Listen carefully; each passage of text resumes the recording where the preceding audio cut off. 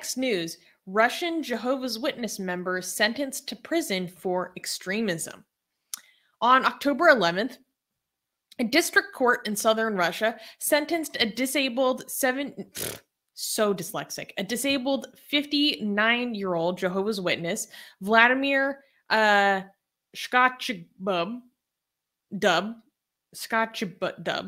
to more than 4 years in prison for violating Russia's criminal code relating to, quote, organizing the activity of an extremist community.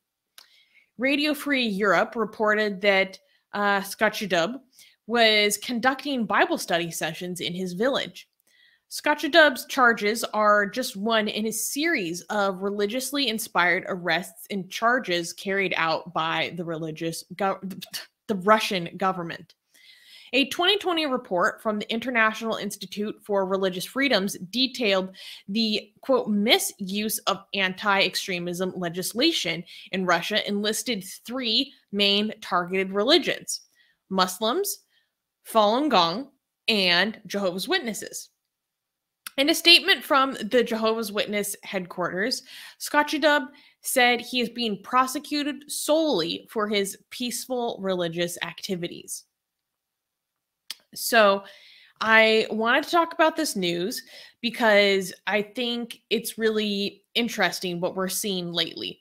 So right now, it seems that there is a crackdown that is happening on not only Jehovah's Witnesses and their members, but there is a crackdown on other fringe religious movements happening in Russia, like the Church of Scientology, which we talked about last week as being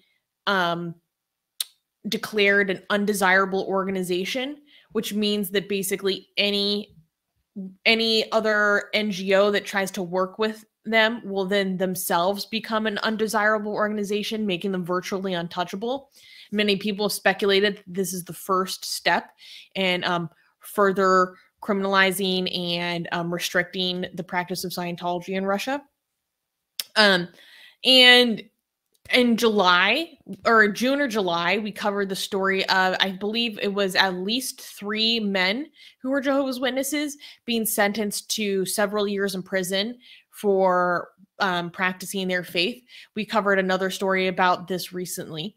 So it seems like there is a wave of crackdowns that are happening specifically on JWs recently, but also on these unusual religious groups in general. I mean, it should be noted that in terms of your fringe religious groups, these are organizations who I fully and can make a well-argued claim that these are destructive cults, okay? Obviously, I think that all religious practice is harmful to some degree, but this is on the extreme end of how harmful these organizations, as well as just the ideology themselves, is. I do think they're destructive. I think they are corrosive. They are harmful to families. They're harmful to society. They are harmful to the health of their members and actively inhibit the livelihood, progression, and thriving of their own members for their own institutional gain.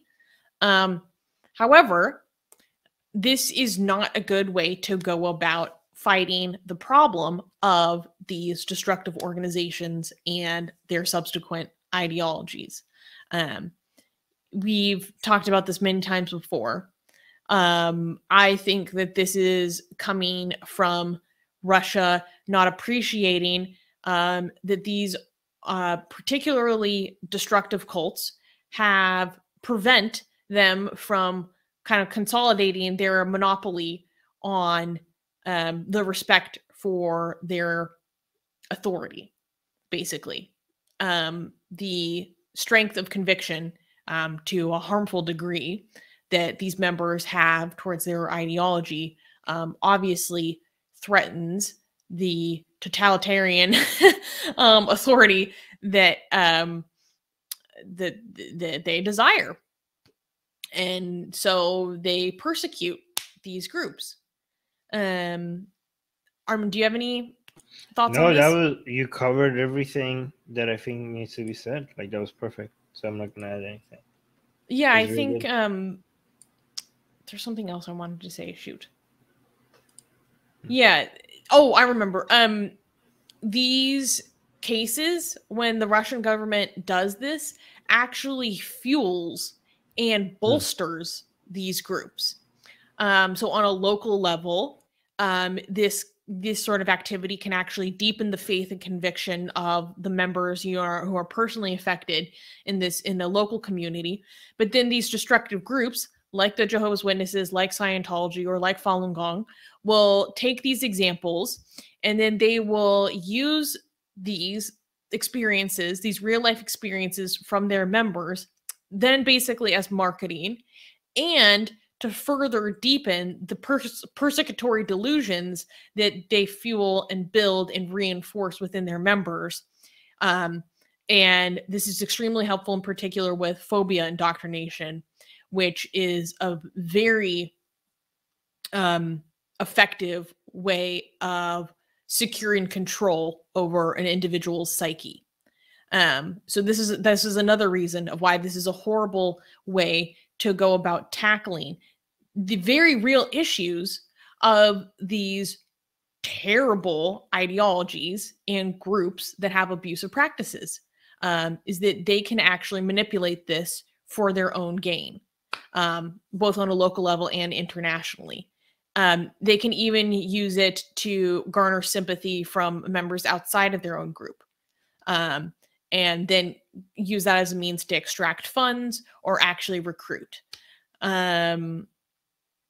That being said, I do have genuine sympathy for the individuals who are persecuted in this way.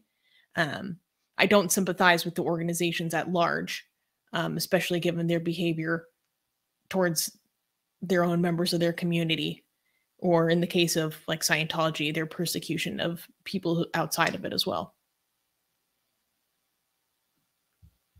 Yeah, that was pretty good. Thank you. Hey guys, if you're a fan of Blasphemy and Sexy Callie, like me, then you need to be sure to subscribe to our newsletter, link in the description below. Because if you subscribe, we will send you a free copy of our Blasphemous Art ebook. And let me tell you, it is the tastiest blasphemy that you can find anywhere available today. And we are so generous with our blasphemy that we continue to send you more blasphemy every week. So make sure to subscribe, link in the description below.